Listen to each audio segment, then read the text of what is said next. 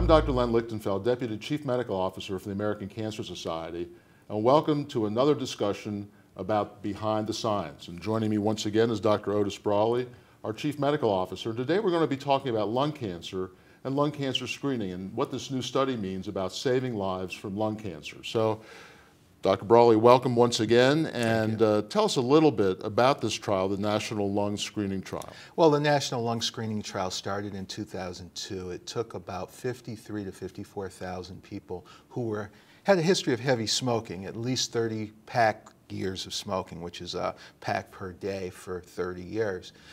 Some of them had stopped smoking, but if they had stopped smoking, it had to be less than 10 years ago. And these people were randomized to either a chest x-ray or a spiral CT with the idea of seeing if spiral CT saved lives. And the end result was there's a 20% difference in death rate among people who got the spiral CT versus people who got the chest x-ray screening. And if I'm not mistaken, there was also a reduction in all deaths from any cause of about 7% as well. That's exactly right, and we're still looking into that. That's an unusual finding from a trial like this, but yes, that was a good finding, and it did occur. We lose, unfortunately, in this country, in the United States, about 160,000 people, plus or minus, every year from lung cancer. It would seem to me, and perhaps to folks who are watching us, that that's a good thing if we can cut that by 20%. It would be wonderful if we could cut it by 20%.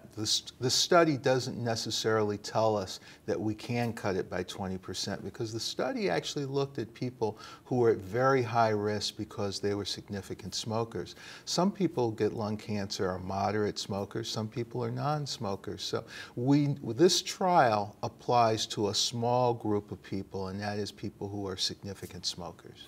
And I think it's fair to say that a lot of those people were able to get up and walk to go get the scans. They're relatively healthy people. A lot of people with lung cancer have a number of other diseases. That's absolutely correct.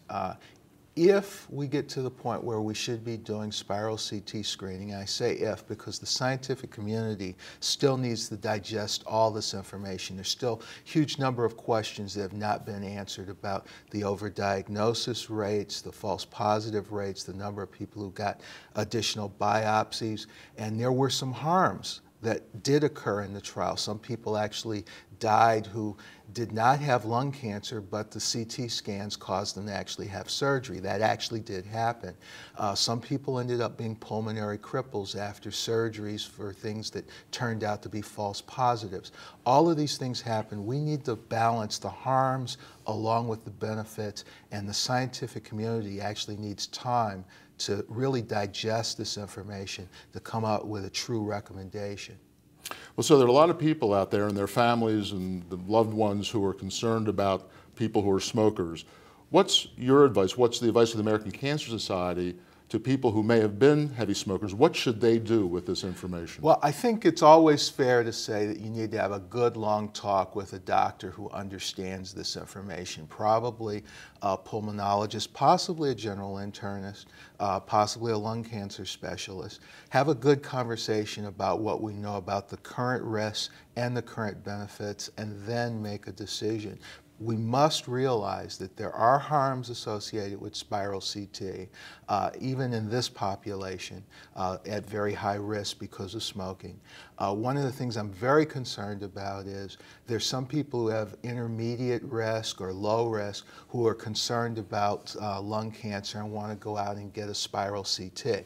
This trial did not speak to that group of people. The harms associated with spiral CT screening for that group of people could actually be much higher than it is for this group of people at very high risk for lung cancer. So we need to be very cautious. I don't want to see a large number of people running out and demanding this test right now, but people who are at very high risk because of smoking history need to have a good, open conversation, make a decision, realize there are harms, and there are now known benefits as well, but for people who are at high risk for lung cancer because of extensive smoking history. So in closing, I think it's fair to say that understand what you're getting into, but this is not something we're recommending at the American Cancer Society that everybody do right away.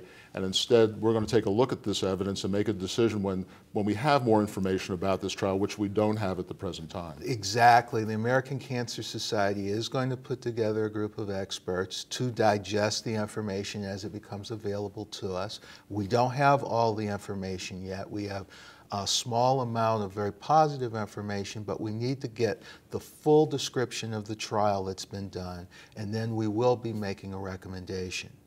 Well, that's, again, very informative, very helpful, and important information for those who are watching this show, and we appreciate joining us today. So I'm Dr. Len Lichtenfeld with Dr. Otis Brawley. This is Behind the Science, and thank you for being with us today.